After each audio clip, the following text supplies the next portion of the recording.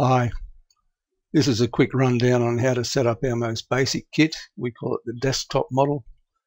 As you can see, you get some very basic brackets. You get some random reading material, which you don't really have to keep.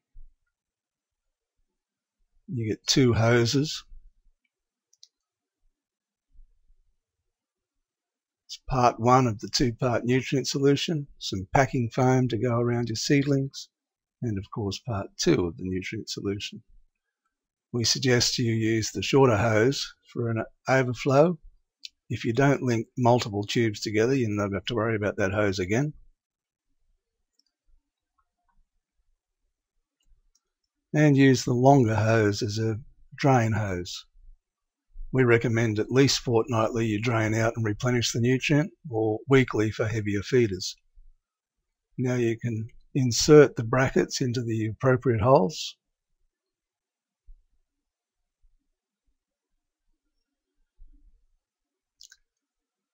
And your plant is ready to be used.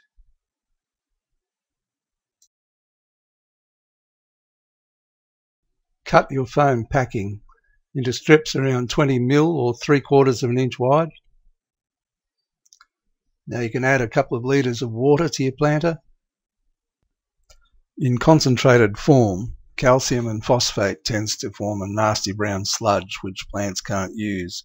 So it's always best to mix the 2 parts separately into water.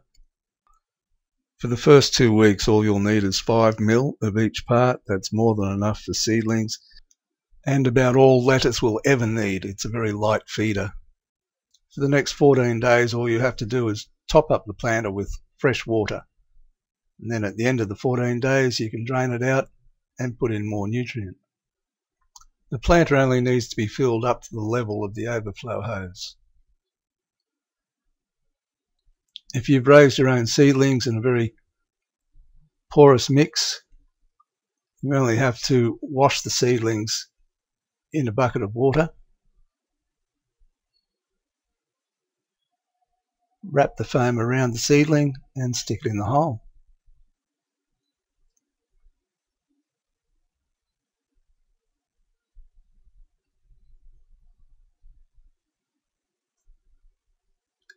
If you've bought punnets, they may be root bound, in which case you might find a hard spray with a hose nozzle might be more effective in cleaning the roots.